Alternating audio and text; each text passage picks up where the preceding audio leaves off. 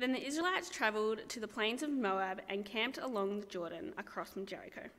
Now Balak, son of Zippor, saw all that Israel had done to the Amorites, and Moab was terrified because there were so many people. Indeed, Moab was filled with dread because of the Israelites. The Moabites said to the elders of Midian, "This horde is going to lick up everything around us as an ox licks up the grass of the field."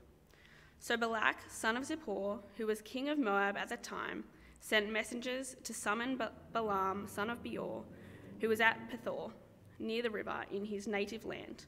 Balak said, "A people has come out of Egypt. They cover the face of the land and have settled next to me. Now come and put a curse on these people, because they are too powerful for me. Perhaps then I will be able to defeat them and drive them out of the country. For I know that those you bless are blessed, and those you curse are cursed." The elders of Moab and Midian left, taking with them the fee for divination. When they came to Balaam, they told him what Balak had said. "Spend the night here," Balaam said to them, "and I will bring you back the answer the Lord gives me." So the Moabite princes stayed with him. God came to Balaam and asked, "Who are these men with you?" Balaam said to God, "Balak, son of Zippor, king of Moab, sent me this message. A people that has come out of Egypt covers the face of the land. Now come and put a curse on them for me. Perhaps then I will be able to fight them and drive them away." But God said to Balaam, "Do not go with them. You must not put a curse on those people, because they are blessed." The next morning, Balaam got up and said to Balak's princes, "Go back to your own country, for the Lord has refused to let me go with you." So the Moabite princes returned to Balak and said, "Balaam refused to come with us." Then Balak sent other princes, more numerous and more distinguished than the first. They came to Balaam and said, "This is what Balak, son of Zippor, says. Do not let anything keep you from coming to me, because I will reward you handsomely and do whatever you say. Come and put a curse on these people for me." But Balaam answered them, "Even if Balak gave me his palace filled with silver and gold, I could not do anything great or small to go beyond the command of the Lord my God. Now stay here tonight as the others did, and I will find out what else the Lord will tell me." That night God came to Balaam and said, "Since these men have come to summon you, go with them, but do only what I tell you." Balaam got up in the morning, saddled his donkey, and went with the princes of Moab.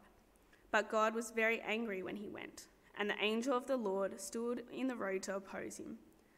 Balaam was riding on his donkey, and his 2 servants were with him. When the donkey saw the angel of the Lord standing in the road with a drawn sword in his hand, she turned off the road into a field.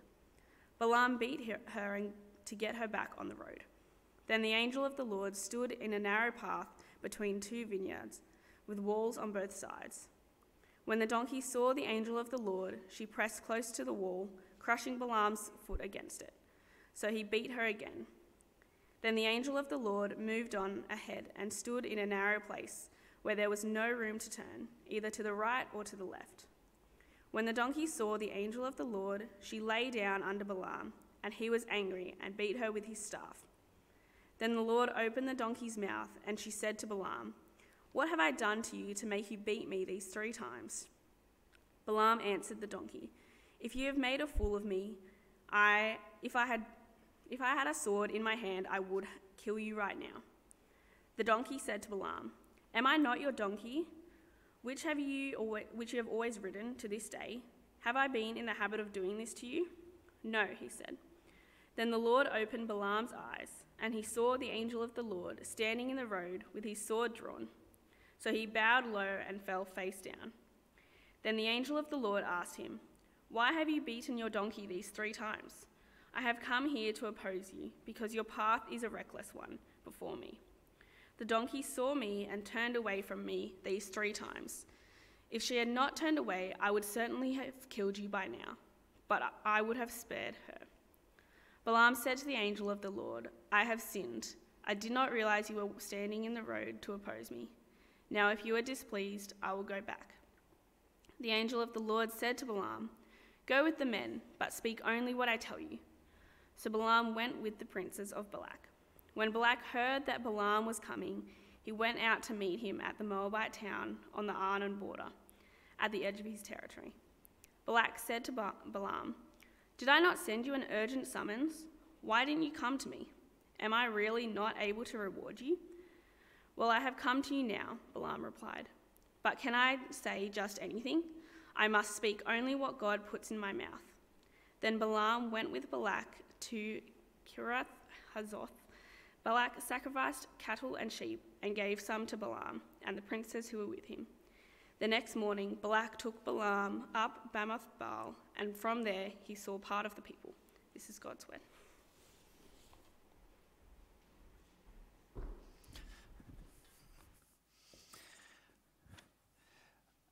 The reading really should go to chapters 23 and 24 to complete the story, and I'm going to try and preach on chapters 22 to 24, but obviously just for the sake of time, we've chosen not to read out the rest of those chapters. Now, just in brief summary, chapters 23 and 24 speak about the way in which Balaam goes about trying to get an answer from the Lord.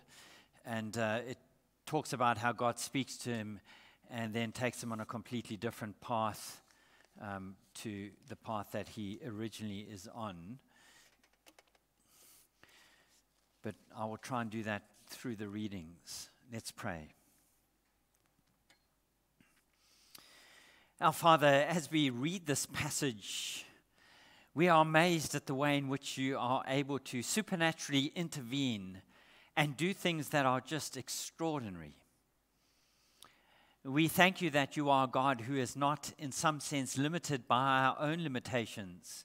And sometimes the box we place you in, even though we may do it unintentionally, is never something that causes you to somehow feel constrained not to break out of it. So we thank you that you move in different ways to what we might consider to be conventional, that you are supernatural, that you do as you please, and your purposes are always fulfilled. And so we ask this evening that as we consider this interesting story in your word, that you would help us to come away from it having grown in our understanding of who you are, how you work, and how that relates to us. For Jesus' sake, amen.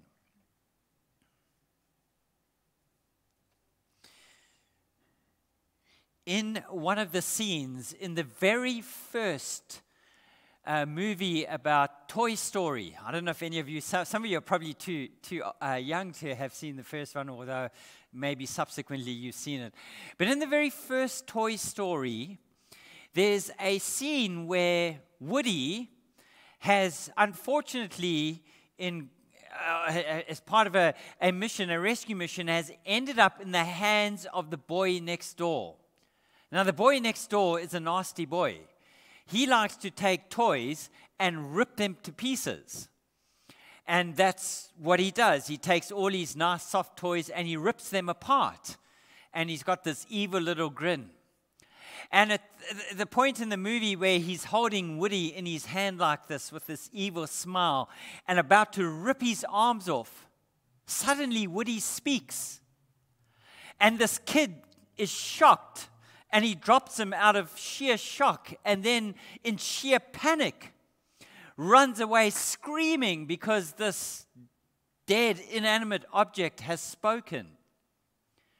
And we, as the people watching, find it quite funny that at last this boy is getting some justice meted out to him and doesn't, or is prevented from accomplishing his purpose of ripping this toy apart. Can you imagine your dog turning around to you saying, "By the way, that beating you gave me"? It would shock you. And the shock of this story is how Balaam doesn't even react. He gets into an argument with his donkey. Can you imagine that, getting into an argument with your animal? saying, see here now, well, what you doing talking to me? I mean, wouldn't you just be shocked that the jolly thing's talking to you? But Balaam's not. He misses. It's like it goes over his head. And there's some wonderful lessons that God wants to communicate through this passage that I think will be very helpful for us. Because sometimes you and I, unwittingly, can cause God to become boxed according to our ideas of how God should or shouldn't move. We claim that we believe that God is supernatural. We claim that we believe that God can intervene. And yet sometimes our prayers are so disbelieving, aren't they? We kind of pray and think, well, maybe God, you will do it, maybe you won't, but we're not sure if you will or won't. And James writes to the churches that he writes to in chapter 1, and he says, if you pray with this disbelieving mind, you're like a wave tossed to and fro. And that kind of man is unstable and mustn't think he's going to get anything from God. And so there is a caution from James and an encouragement to pray expectantly and to think that God is able to accomplish the impossible. What I want you to see here, firstly, is the challenge to God. Verses 1 to 11. I'm going to read verses from the other chapters, so I'm not going to reread these verses. Verses 1 to 11. The challenge to God. Make no mistake that this is a challenge to God. Israel camped on the Jordan Valley opposite Jericho. And while they're encamped there, Balak, the king, sees them as a threat, king of the Amalekites, and he is worried about how they may affect his kingdom. Now, what's really interesting, he refers to them as powerful. Now, that is because of the fulfillment of God's promise. What did he promise to Abraham in Genesis 12? That he would make the Israelites more numerous than the stars. Now, this is already, the fulfillment of that prophecy is already beginning to occur. And this king is frightened that these people are going to threaten his kingdom. Their reputation precedes them because he has heard about how the Amorites have suffered defeat at the hands of the Israelites. However, he recognizes that his allies, he seeks help from the Midianites, that they are not strong enough to take on the Israelites. And so he seeks supernatural help. And so he goes to this well-known figure, Balaam, and he seeks for his intervention. Balaam is a mantic. Now, mantic is simply a diviner, someone who practices magic arts, someone who dabbles in the dark side. And what he would do is he would cut up animals and take their livers and cut them out and perform certain rituals in the hope that it would give him some kind of supernatural insight into the world of the gods. And he is not a prophet gone bad, but he's a pagan diviner. And what Balaam thinks is that he can control the gods. You see, for him, Yahweh is just another god. Just like you get Moloch, just like you get Asherah, just like you get Baal. This is just another god. And so if he can get answers from these other gods through his divination, then what's the difference? He can do it with Yahweh. But what he's going to discover is that Yahweh is unlike any other god because he is the only true God. He is a man that is not trying to be good. He's not a prophet of God. He's not a prophet gone bad. Let me quote from one of the authors. He is altogether outside Israel's prophetic tradition. He is a pagan, a foreign national, whose mantic acts center on animal divination, including the dissection of animal livers, the movement of animals, the flight of birds. He believed he had a way with the gods, had a hold on them, could control them.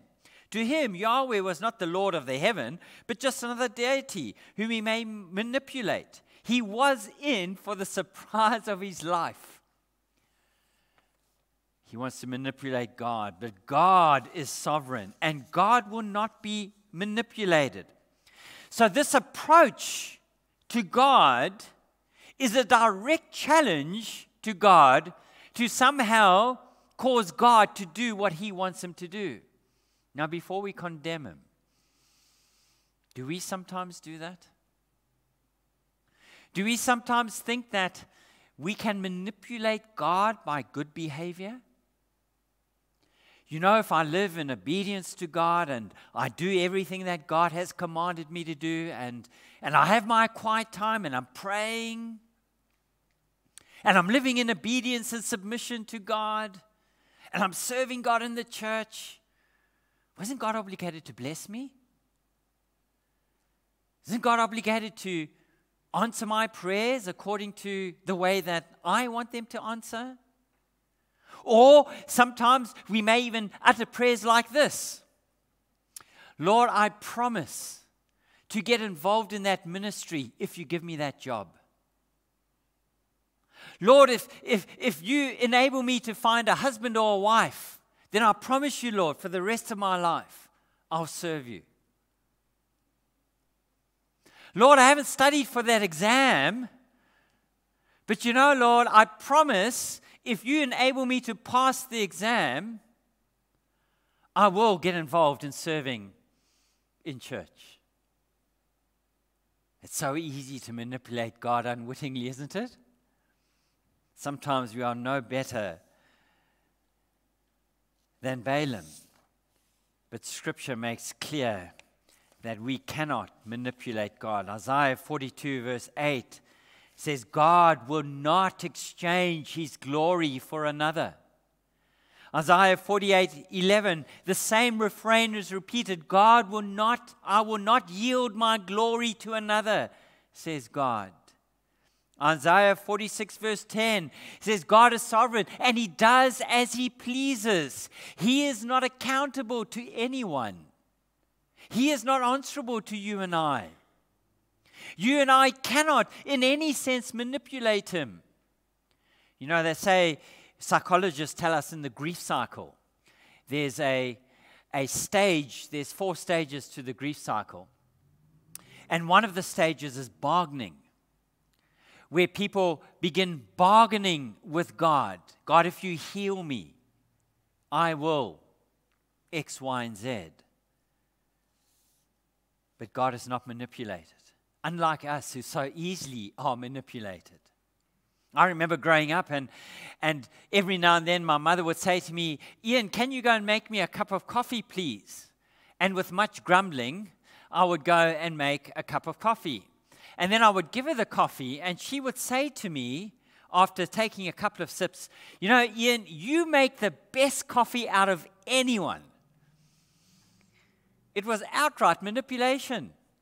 But I was too young to realize that at the time. And every time I put the coffee in, I'd do a little jiggle and think, right, I've got the amount of grains in it, I'd put it in the right amount of milk, and I must be getting everything just perfect for her to enjoy. And it was instant coffee on top of it. I mean, how can instant coffee be nice? David knows. Speak to David afterwards. God is not like that. You and I do not manipulate him for your own ends. You may want certain things in life, good health, security. You may hope that God will bless you with lots of money, with a great marriage, with good children, but he may not. And we need to remember that you and I don't coerce God. We don't twist his arm. We don't make him do what he has not purposed to do. We don't have that kind of power over him. He is not answerable to us. Secondly, I want you to notice the control of God. Look at verses 12 to 20 again for the sake of time. I'm not going to read them. And verses 35b, the control of God. God controls the entire situation that confronts Balak the king and sending of the messengers to try and get Balaam to come back in order to get him to curse the Israelites right from start to finish. he sends out the first delegation. He is forbidden to return. God says to him, no, don't go. And so they go back. And then Balak gets a little bit angry and he says, no. He sends more people, offer him more money, because you see, this is a way to pay. This is a way to manipulate God by paying the prophet. Pay him.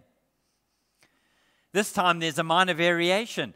God permits him to go, but then says to Balaam, you only say what I command you to say. Now, isn't that interesting? Here is a pagan. Here is an unbeliever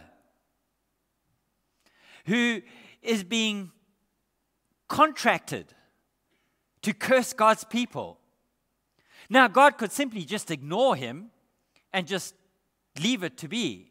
But rather, God chooses in his sovereignty, because he's controlling the situation, that he's going to take a situation that from a human perspective can seemingly see bad, because curses are going to come, and turn it around completely so that it benefits his people.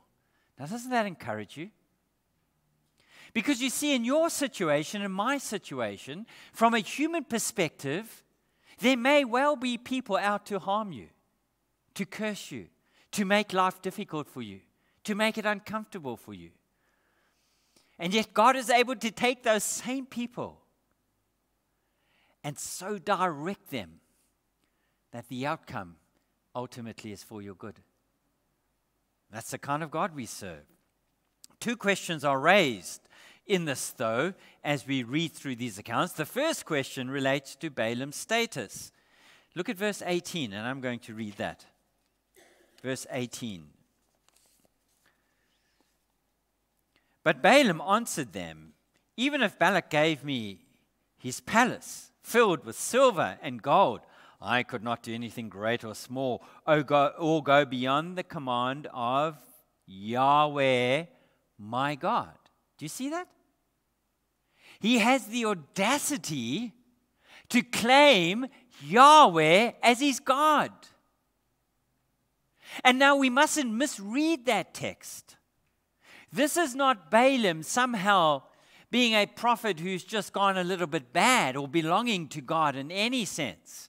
For later in Scripture, he is soundly condemned. In fact, he will lose his life in battle against the Israelites later on in the story. Not in these chapters, but later on in the unfolding revelation of God. He just uses those words as a way of trying to claim control over God, trying to create the impression that he does belong to God, and therefore the confidence that they are expressing in him to be able to get an answer from God is well grounded, but it's not. So don't misunderstand those words. Joshua chapter 13 verse 22, special mention is made as how Balaam is slain in Joshua 13:20, slain in battle. His name is mentioned. Or in 2 Peter 2 verses 15 and 16, he is presented in an extremely poor light. And then again in Revelation, in one of the churches that has gone wrong. Second question relates to God permitting him to go. But what I want you to see here is God's permission for him to go is the result of God's changing the situation from one of cursing to one of blessing. So rather than Balaam manipulating God, God is going to manipulate Balaam. And Balaam is going to discover the hard way that Yahweh is sovereign, and that Yahweh accomplishes all that he seeks to accomplish, and we are simply his servants. In spite of God's permission, Balaam still has hidden motives. We're going to come back to that, as seen by the incident of the donkey. So when he goes, even though God has said, I want you to bless my people, he's still thinking in terms of making some money out of this by cursing God's people. But God turns even that around. Though Balaam is a pagan prophet with a hidden motive, God reminds us that even people who are bent on destroying God's people can be used to accomplish good towards God's people. And that should give you great encouragement. It's very easy to allow ourselves to think that somehow we are subject to those who would make life difficult for us. But even they are in the hands of Almighty God. He's in control and works in mysterious ways. You remember the hymn? I did have it here. I have got it here. We used to sing this, but a long time ago. I don't know if I've ever sung it here, but someone might be able to correct me.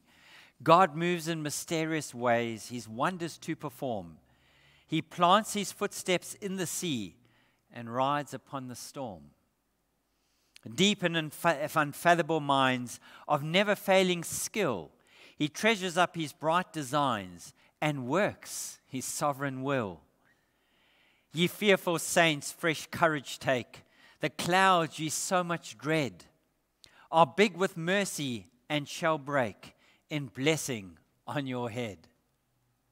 Judge not the Lord by feeble sense, but trust him for his grace. Behind a frowning providence, he hides a smiling face. His purpose will ripen fast, unfolding every hour. The bud may have a bitter taste, but sweet will be the flower. Blind unbelief is sure to err and scan his work in vain. God is his own interpreter, and he will make it plain. Believer, God is in charge of your life. You are not subject to people. You are not subject to slurs. You are not subject to those who would destroy you. You are not subject to those who will harm you. They are subject to Yahweh. They fall under his authority. He knows and he sees and he is able to execute his plans and accomplish all that he designs to accomplish in your life, in spite of opposition that you may or may not encounter. Thirdly, I want you to notice the confrontation of God. Verses 22. Chapter 22, verses 21 to 35. This is such a humorous story. You're meant to laugh when you read it. What is unseen by the reader is seen by the Lord. Balaam's intent is not to honor God. There are hidden motives bound up in his heart. No one else sees those hidden motives, but the God who is omniscient, the God who knows everything about everything, where no thought of ours is hidden from his sight, sees. El Shaddai, the God who sees. God's omniscience is one of those attributes about God that helps us to remember that there is nothing that happens in this world, nothing. There is no thought that any single human being ever has that is not an open book before God. Not one. He looks down into the depths of our being and sees with absolute clarity every motive that you and I have. You and I hide nothing from God. You can hide it from me. You can hide it from your husband or wife. You can hide it from your parents. You can hide it from your girlfriend or boyfriend. Or you can hide it from your children. You can hide it from your boss at work. You cannot hide it from God. He sees. Balaam has created the impression that he's a spiritual man. He manipulates the gods, but he can't even see into the spiritual realm. Because when an angel of Yahweh, and normally when Lord in capital is used, it's probably a reference to the pre-incarnate Christ, who's standing there, sword drawn, ready to slay him. The donkey, the animal, the dumb one, sees. And the so-called spiritual man who claims he knows and claims he sees nothing.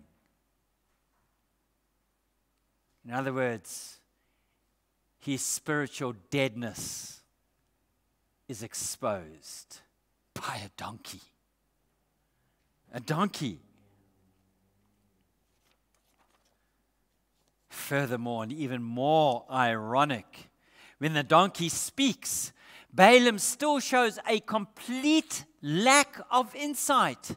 At the point at which the donkey opens his mouth, you think Balaam would stand back and say, "My goodness me, what on earth is going on here?"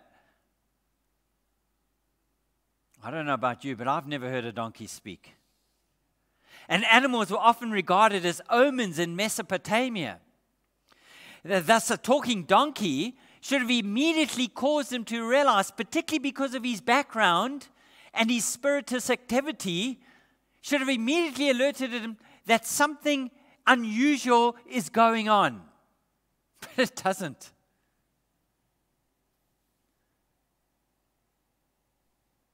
What have I made you to beat me 3 times? You think Balaam at that point would say, "What's going on, donkey?" What does he say? He gets into an argument. "You have made a fool of me. If I had a sword in my hand, I would kill you right now." The irony is that the one he wants to kill is the one who has saved his life. And he doesn't see it. He's as blind as a bat. He's in spiritual darkness.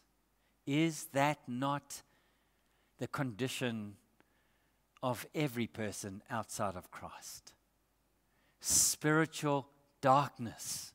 Why do you think it's so jolly difficult to explain to an unbeliever the gospel?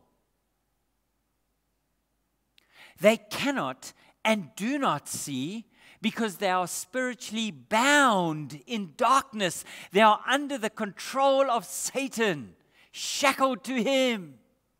And it is only through the revelatory light given to them by the Holy Spirit as He unveils the Word of God into the depths of their soul, when the spiritual scales are lifted, that they are able to see and come to faith in Christ. Being an ungodly man, he beats his donkey 3 times. He would have killed it. In fact, the donkey is more rational than Balaam in this encounter. Balaam's reply then, as the angel of Yahweh addresses him, indicates to us his real course of action. He was on a reckless course of action. And so the angel of the Lord stands there to prevent him from accomplishing that reckless course of action, which was a result of the hidden motives. He was out to make some money. And even though Yahweh had said, "Don't curse my people," probably he was still bent on doing that so he would receive the money. In spite of what he said, "I can only say what the Lord said." That was just lip service. And thus he confesses. The angel of the Lord asked him, verse 32, "Why have you beaten your donkey these 3 times? I have come to oppose you because of your path is reckless, one before me. The donkey saw me and turned away from me these 3 times. If she had not turned away, I would have certainly killed you by now, but I would have spared her." Balaam said to the angel of Yahweh, "I have sinned." Isn't that interesting? Here is an immediate confession. So the angel is right. Because the angel of the Lord, if it is the pre-incarnate Christ, sees into the depths of the heart of Balaam, and he exposes it. And Balaam recognizes this is not just some spiritual realm encounter that he's had with some dead, inanimate object that supposedly has godlike status. No, this is an encounter with the living God. And immediately is humbled. And he says, "If you are displeased, I will go back." That's not the point. You see, it's not the going back that the angel of the Lord wants. But it's the going with these men and only saying what God wants him to say. That's the point. Don't say anything other than what God will direct him to say.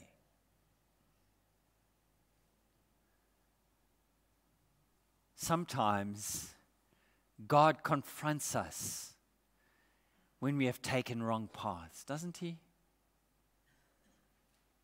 Not because he wants to destroy us, not because he wants to make life difficult for us, but because he wants to steer us back onto the right paths.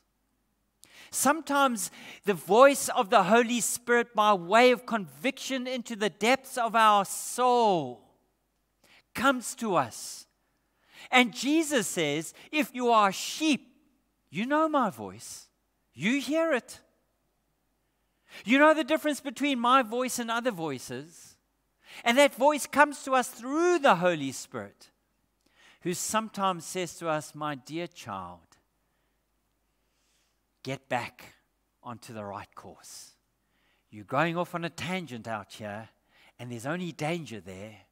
There's only spiritual destruction there. It's not going to help your faith. It's not going to enable you to grow.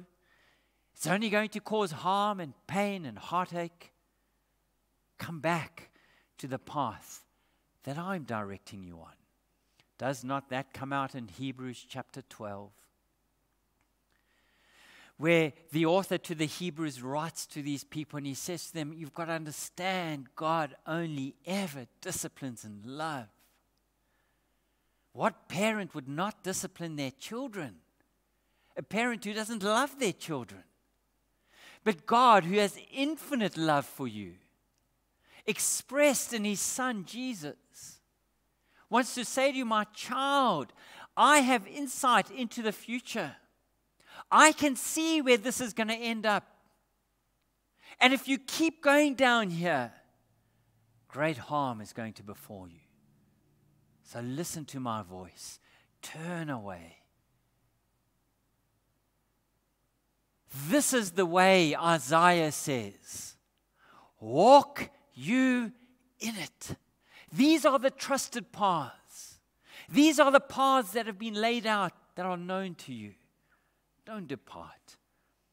Sometimes God may need to stop us in our tracks for our own good, for our own benefit, because he loves us too much to let us self-destruct. And then fourthly, I want you to notice the confirmation of God. Chapter 22, verse 36 to 24, 25. So this is the whole rest of chapters 23 and 24. And I'll try and do it very quickly. God affirms that Israel are a blessed people, and nothing will alter the covenant that he has made with them. Balaam cannot curse God's people, because God has determined a covenantal relationship with them, or entered into covenantal relationship with them, and as a result of that covenantal relationship, God will not break covenant. His people break covenant all the time. They rebel against God over and over and over again. And every time they rebel, God sends prophet after prophet after prophet. And even when he sends his own son to his people, they put him to death. But God never abandons them. He never breaks covenant, does he? He fulfills his covenant towards them. And thus in their three oracles that come, God reaffirms promises made to Abraham. We won't read them. In the first oracle, chapter 23, verses 7 to 12, Balaam reaffirms that God will make Israel into a great nation. He goes through this whole process of sacrifices, which he repeats. 7 was a number that was used in the pagan world, considered to be a sacred number. So he sacrifices 7 things, and he makes a sacrifice, and God comes to this pagan, and God speaks to him. Because at the end of the day, even the unbeliever belongs to God. Whether they like it or not, or whether they acknowledge or not. You can't get away from him, can you? And so he says he will make Israel into a great nation. He will keep his promise. And Balak's efforts to invade and to try and destroy Israel will come to nothing. God will fulfill his promise. They will be a great nation. Second oracle, chapter 23, verses 13 to 26. Now, the scene kind of moves and Balak takes Balaam and shifts him to another position, gives him another viewpoint, as if shifting location is going to somehow cause God to change. And this time around, God reaffirms he is faithful to his promise. In other words, he says to Balaam to tell Balak that God doesn't revoke his promises. God doesn't go back on what he has said he will do. God doesn't change his mind. We dealt with this about 2 weeks ago in the morning service. God is immutable. And so he never changes. Never. Because to intimate change means that there's something defective. God is perfect. So God just simply reaffirms his promise. They're going to become a great nation. He's not going to change his mind. He will protect them. He will ensure their safety. He will make sure they enter into the land. He will make sure they defeat all the people in the land. For God is faithful. Now that is true of you as a believer here this evening. God is faithful to his promise. He will never abandon you. He will never cast you aside. He will never discard you.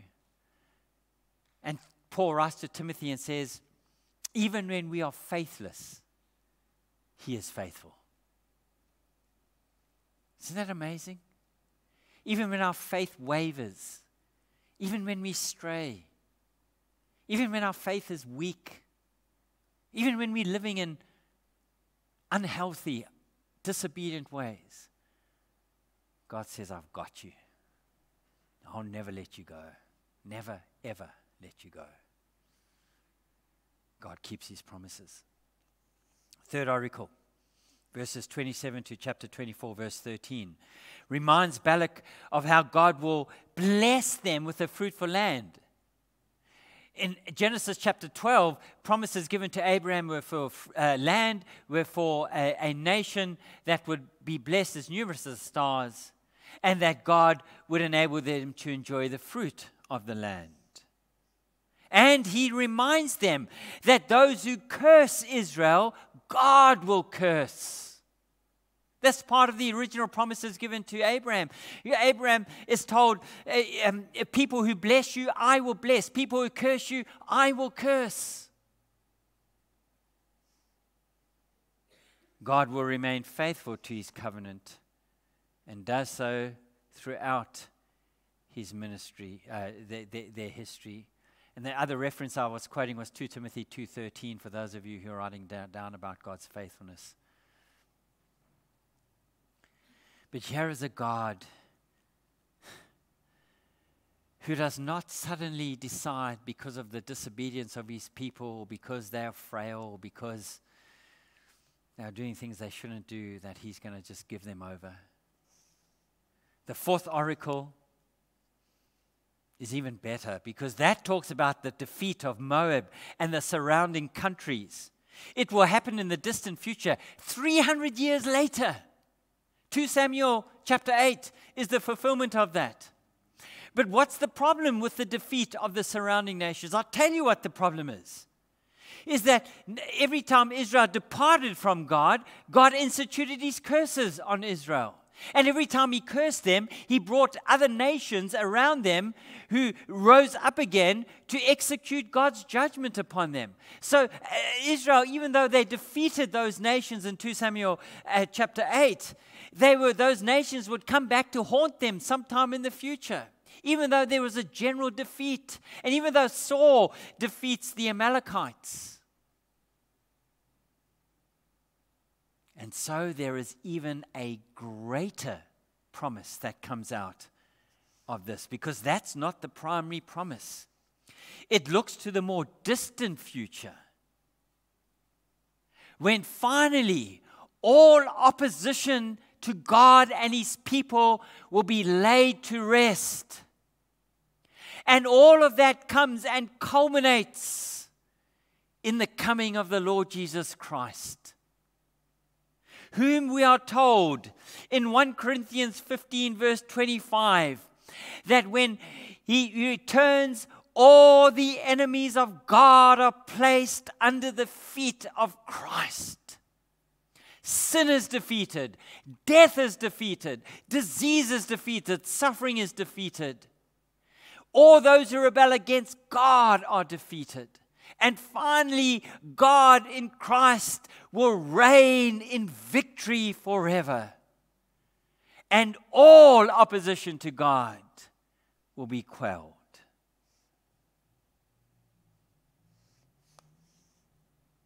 So even now, where sometimes opposition may prevail,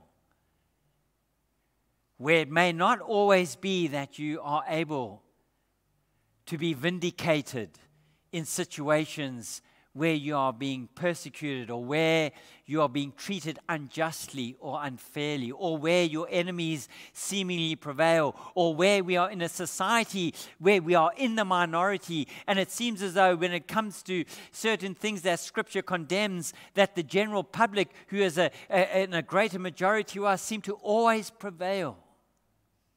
The day is coming when Jesus shall return and put it all to bed, and every knee will bow, and every tongue will confess that Jesus Christ is Lord, to the glory of God the Father. And Jesus will set up his eternal kingdom. And there in that kingdom, a new heaven and a new earth, the home of righteousness, all of God's people will reign with Christ forever. That's our hope. That's what we look forward to. Therefore, whatever your state, whether you're rejoicing or not, whether you're under pressure or not, whether you're suffering at the hands of others or not, remember that not only will God not desert you, not only will God be faithful in his promises, and he promises grace, but God will ultimately see you home. And you will go to be with him forever. And one day, one glorious day, all the wrongs in this world will be put right as God stands on his throne and he judges the nations.